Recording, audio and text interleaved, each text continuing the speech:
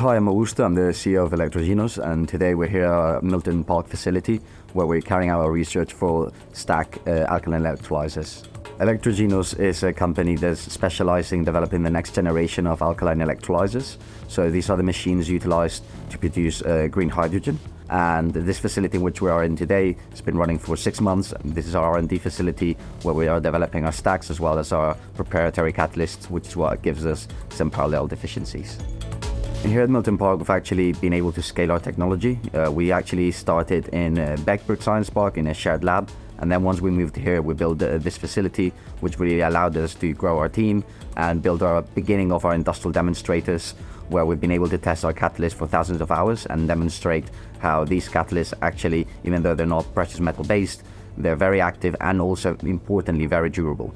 So they can last thousands of hours in accelerated degradation tests.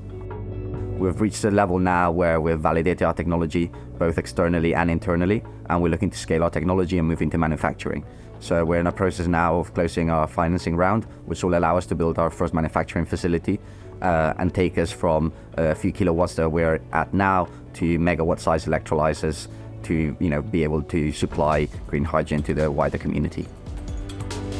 I don't think anyone can do one single thing by themselves. I think you need to work with lots of big companies who are moving towards the same goal. I think Milton Park is a great park, and there's lots of cool startups trying to improve the environment. One of them, for instance, is NEOM. They're trying to make, for instance, green ammonia via their catalysts by utilizing green hydrogen. So in our case, we build the machines that make this hydrogen possible and actually cheap.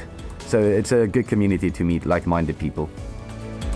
Milton Park offers a little bit for everyone in that, you've got the gym, it's well connected. It's also like a beautiful park.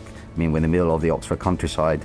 But I think what people like the most is also, being able to run away from the office environment and go to the food trucks on a Tuesday and a Thursday.